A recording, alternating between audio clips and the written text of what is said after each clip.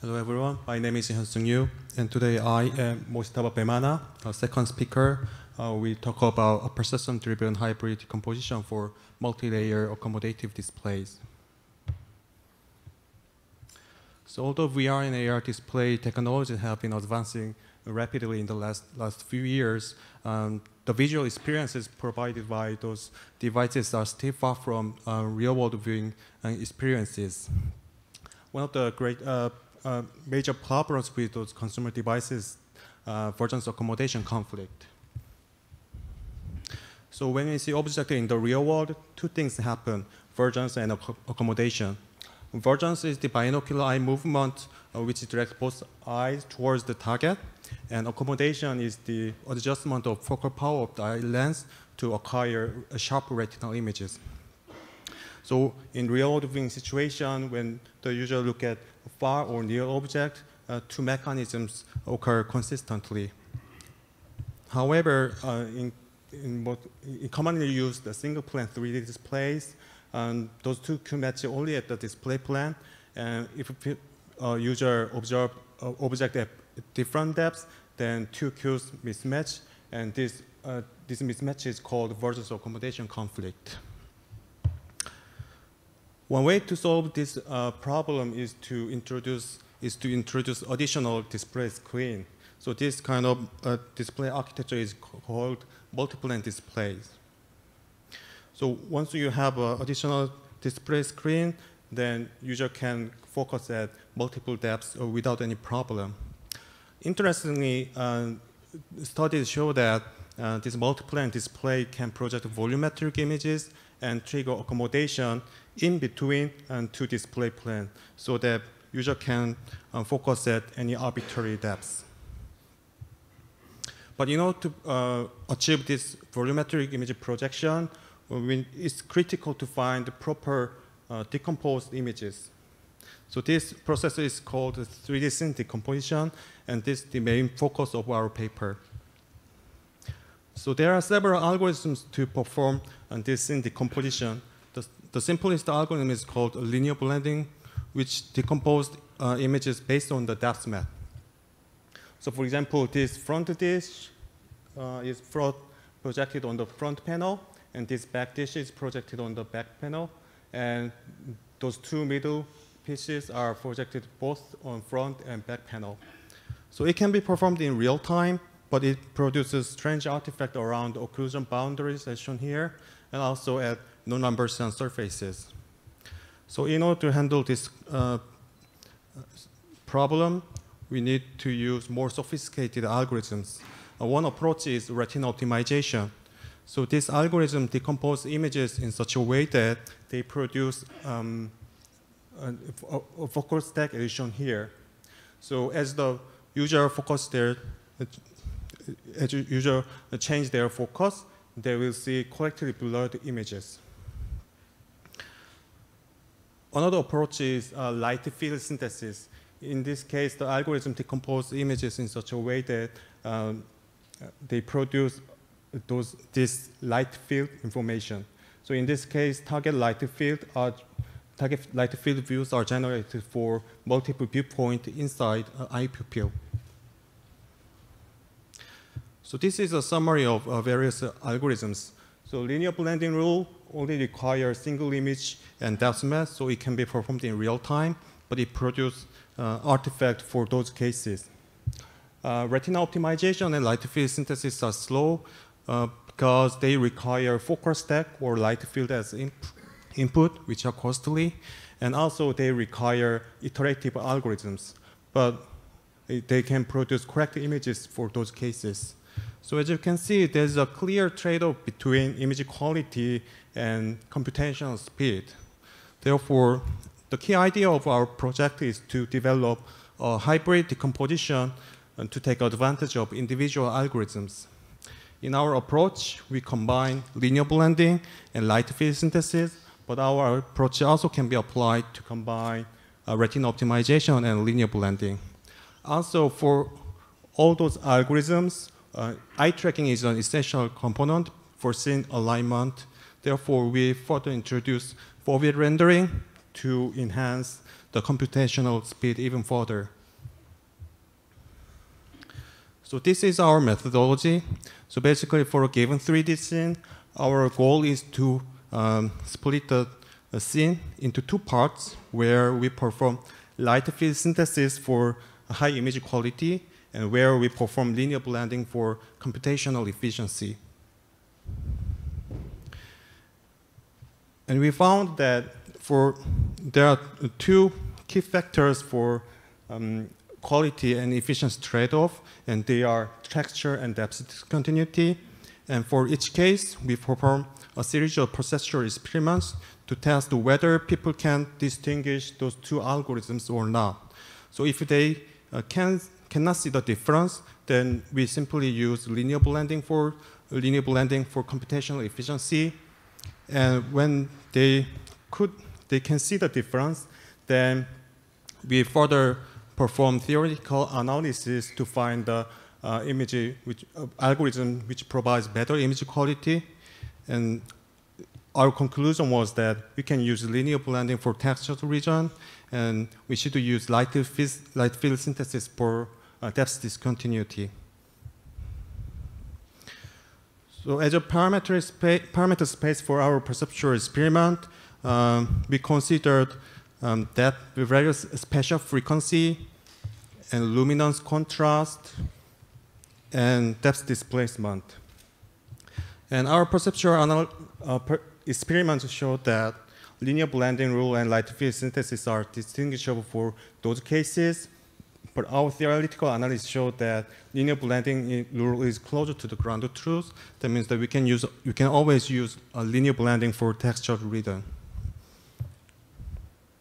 For depth discontinuity, we considered various depth difference and various luminance contrast and eccentricity.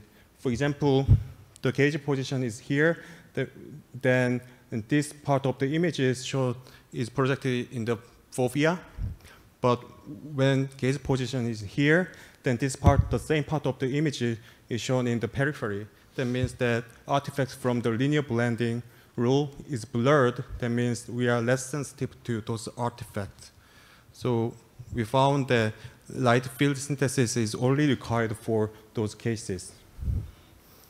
And the rest of the section will be presented by Mojtaba.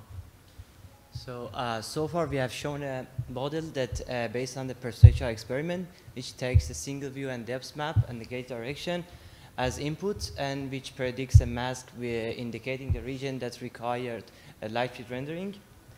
Then we render the remaining 8 views only at the position of white region in the mask.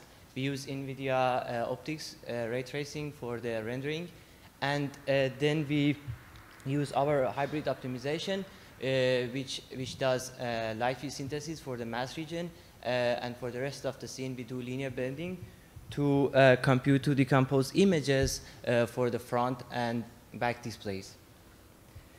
Now we first evaluate our method in terms of visual quality. Here is one of our test scenes which has various depth discontinuity with different contrasts at the edges. As you can see, for the linear blending, it produces some artifact around the discontinuities, but for the light field synthesis, as you can see in the right column, the edges are reconstructed without any problem, but it is slow. And finally, ours in the middle column, which can also reproduce the edges correctly, but it can be achievable, but it can also achievable in a real-time performance. And we have done user study to confirm the validity of our proposed method. Here our display setup that we built, it consists of two 2K displays and a beam splitter and magnifying lens for each eye. And we had 3 test scenes for our experiment, and below you can see the outcome of the experiment. The height of the bar shows the percentage of the user preferring our method compared to the other method. And in terms of comparison with linear blending, user prefer ours, and in comparison with light field synthesis, user had similar preference except for the last scene. We dig more into details about this scene, and as you can see, for this scene, ours can reproduce. This scene has a kind of high texture frequencies, and ours can faithfully reproduce these high textures. And you can see for the live synthesis, it looks blurry. And but after experiment, the user reported this high frequency texture as a noise pattern, and they tended to prefer the live synthesis, however it looks blurry.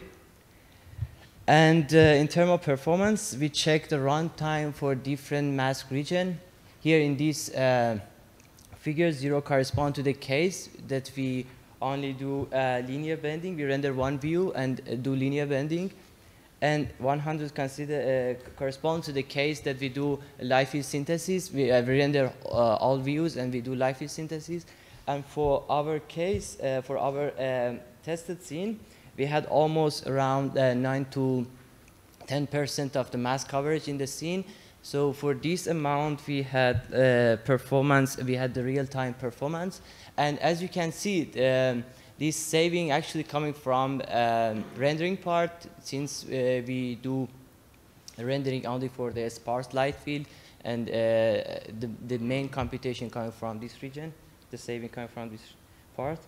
And also in terms of temporal coherency, we check the temporal coherency for the animated scene. Here, this is the capture result from our display, and the red mark in the middle of the screen shows the gaze direction, and the right you can see the mask. As you can see,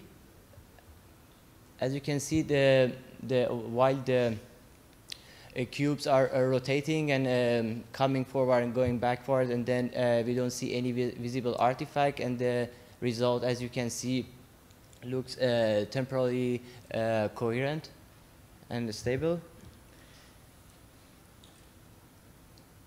And in summary, we proposed a hybrid method which combined two existing methods, which one is low cost and the other one is like high cost live field synthesis. And we have shown a real-time performance with high fidelity reconstruction in a multi-layer live field display setup. And one of like important takeaway of our work is that the high cost method, I mean live field synthesis, is not always the optimal solution. We found that for the high texture reason, linear blending, which is low cost, is necessary, and live field synthesis is only necessary for the occlusion boundaries. But also we taking into account the gaze information, we can also relax this condition for the large eccentricity. And also we had an efficient implementation of SART, which is the optimization algorithm for the live field synthesis. And by this efficient implementation, we made the computation time for this method as short as possible. And with this, I conclude my talk, and we are looking forward to your questions.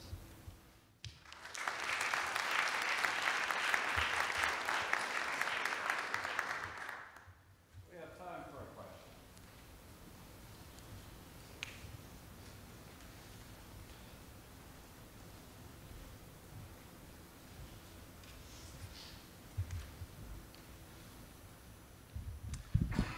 Very nice paper. I'm Henry Fuchs from UNC. Do you have some notion of where the near and far planes should be depending on the situation and applications? For example, if we're doing something indoors, the near and far plane, may be different than if we have an outdoor application. Do you mean the placement of those two displays? Yes. Yes. So yeah, in this project, we only considered very small display separation, like a 0.6 diopter. Otherwise, we cannot project volumetric images.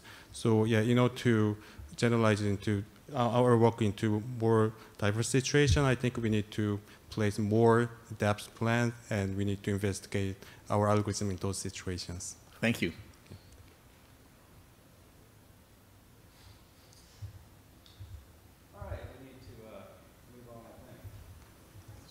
Okay. So I was wondering, the original multi-plane display is based on the fact that the light from the multiple focal planes, like the far and near planes, added together, versus the light field multi-layer is based on attenuation. Therefore, the light is filtered, or you may think as a multiplication operation. So the two doesn't seem to be combined in the way that you are describing. I wonder your decomposition, how did you consider that? Excuse me, I didn't clearly understand your position. So I guess are you referring to multiplicative displays? Yes, the multiplane display is based on the fact that light added together, you think of it as an addition, one added to another. That's why the linear filtering works, the linear blending works, versus the multi-layer attenuation, the light field synthesis is based on the two layers of light get filtered from one to another. It's a multiplication operation. So that the sense composition would be different for the two different types of architecture.